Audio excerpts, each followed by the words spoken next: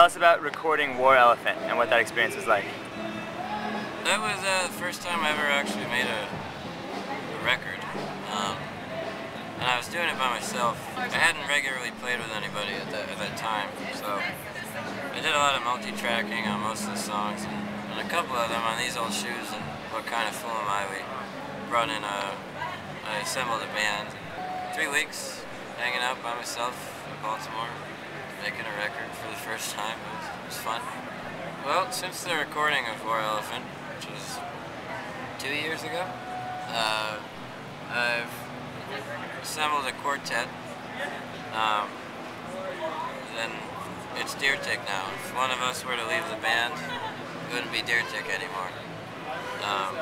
So we are a real band now, and we've recorded 2 records so far, and they should both be out by the end of the year.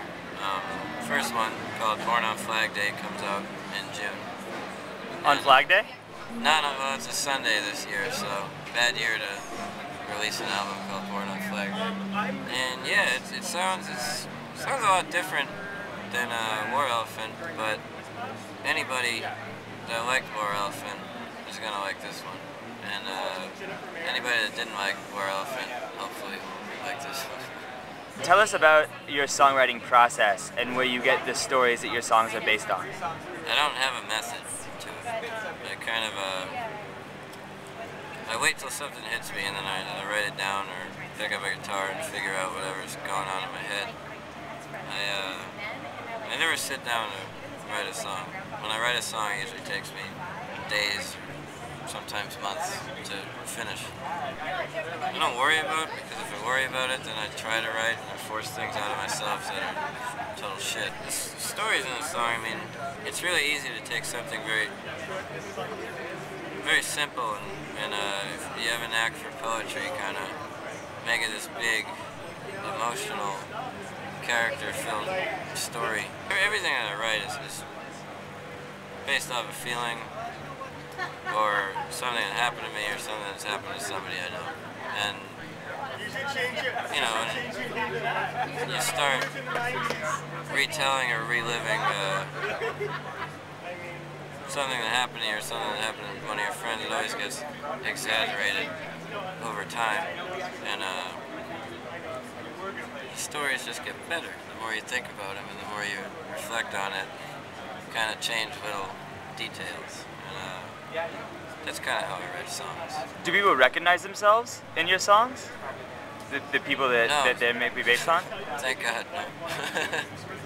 I did, a couple years ago, told somebody that she had been my muse for a couple of years, and she kind of freaked out about that. Maybe I shouldn't have told her. Tell us about the artists that influence your sound. What drove you to become Deer Tick as we know it? I grew up listening to a lot of old music, doo-wop stuff. And one day I'm cruising around Providence, and Hey Good Lookin' by Hank Williams came on the radio. I bought a collection of Hank Williams songs and locked myself in my bedroom with a bottle of brandy and listened to it on repeat over and over again.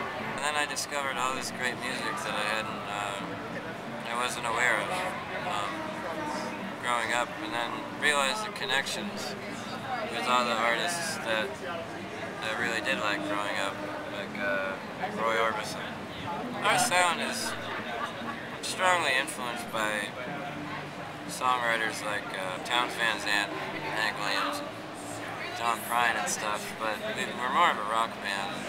That's kind of how I grew up, was listening to rock and roll. The songwriting and the performance aspect of, Deer Tick is very different